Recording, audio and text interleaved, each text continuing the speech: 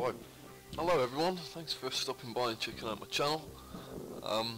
It's RageMasters speaking. I'm showing you the version 2 of my Poseidon drilling platform design.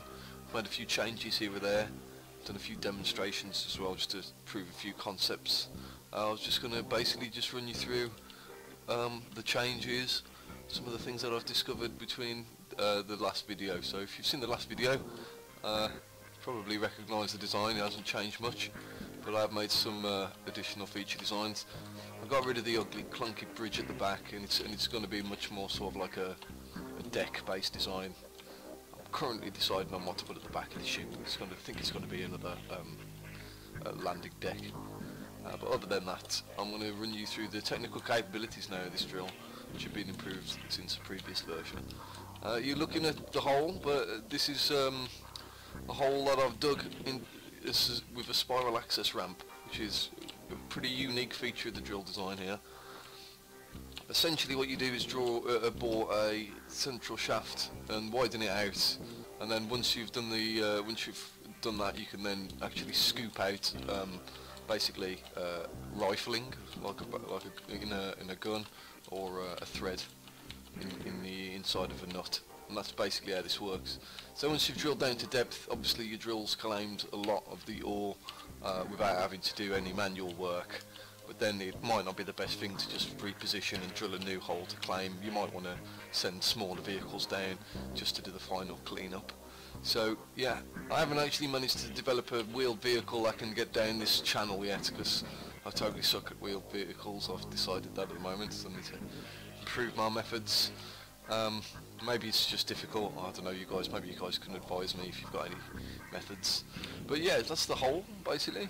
It's 100 meters now drill depth, because when I originally built it, it went down to about 65 meters, and that took me to about here on the ice lake with the gold deposit. But and just seeing that white marker with gold that I just couldn't reach, oh god, it just made me want to pull my hair out. So I just basically overhauled the drill there, and it goes to the full 100 meter depth. It doesn't really do enough practically to get the gold, but it does allow you to reach the gold at least. So yeah, I'll show you now literally how it all sort of sets up. I'm not going to drill anything in this video unless you really want me to. Just send a link in the comments if you want an hour-and-a-half long video on on the entire drill process. Like I said in the previous video, if I stay with this build long enough, my intentions are to set up massive arrays of timers, which are going to basically control the full process from start to finish. So a lot of people who thought maybe that these things would explode, but it hasn't really exploded. Not for all the tests that I've done. I mean, you do have to set it up right to make sure that your drill's vertical, but once you've done that, it's all hunky-dory and you get massive lovely holes like this. Oh, what a lovely hole! Also, I did deck out the cabin with some RageMasters configurable automatic LCDs. If you're not using them in your builds, go and get its mod, its script now, and start installing these panels into your designs. I'm more likely to keep and use any design that's got this kind of setup in, because it's just the best way to play, really. Still a bit more work to do on those. Decided to destroy the central sort of walkway in the middle of this hangar and clear it up and make it a bit more open plan. And as I said before, I haven't got any solid plans for the rear end of the ship yet. So leave some advice in the comments if you think you might have any good ideas. I'll just do a quick float around for you so you guys can see how it moves and stuff, and lengthen it out. As I get rid of the back, the bridge from the previous video, the bridge is gone because I basically needed more room for pistons to make the drill go further. So let me just jump into the seat.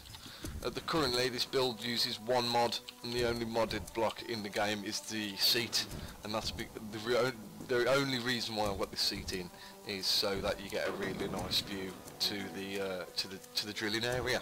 So you can actually see through your feet on this one. The Keen software seat, it's got all stuff in the way and consoles and stuff. The Keen don't want you to have a view down when you're sitting in the cockpit, so let's use the passenger seat obviously, but then obviously every time you want to interact with the steering controls, you have to use a remote control block and go into a menu and click a few more things, and I wanted it less convoluted. Obviously, if you did want to download this this creation into your world, when I've finally got it up on the workshop, when it's near finished, all you need to do is plonk down your passenger seat if you're happy to deal without Azimuth's cool seat. So, oh, let's go back. Let's see what we're going to do. I'll do the hinge on the drill next.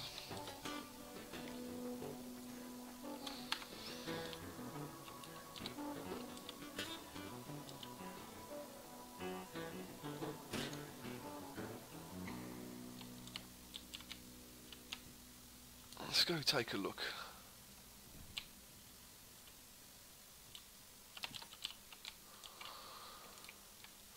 I've got some wheeled stuff here just to make it so the pistons just don't go crazy or anything like that, or start rocking too much. That's a new addition also. It might be worthy of a mention as well. I completely abandoned the eject system for clearing rock. The vulnerabilities of that system was basically that I just couldn't clear enough from the drill heads fast enough. I think I had 2 connectors on eject, and quickly figured out that you needed a lot more to clear such a highly producing drilling operation. So that's gone. Basically it just pipes down now through the rotors. Oh, it's much more elegant. Although I do miss the sounds, the industrial sound of clunking or hitting the ceiling when you're in the cabin. That was cool, but oh well, some things must be sacrificed for performance, and that was it. So yeah, so that's basically where I'm at with it. Mainly I wanted to show you guys that crazy, it's perfectly cylindrical and spirally grooved holes are possible with a single vehicle, with a single drill operation. Hopefully you like the design. If you're interested in maybe jumping into my world one of these days, maybe you want to help out with this build specifically, I am trying to look for somebody who's good with programming blocks. So and if anybody with a custom script who thinks they could automate the processes that I needed to get my drill head to do, to carve this out, there's going to be some intelligent people out there and might be able to give me some advice, and I'd really appreciate it. So get in touch, leave a comment. Hope you enjoyed the vid. I'm going to be finishing this build off, and I intend to get this on the workshop within the next week. Hope you guys have a good week and weekend. Catch you guys soon. Bye.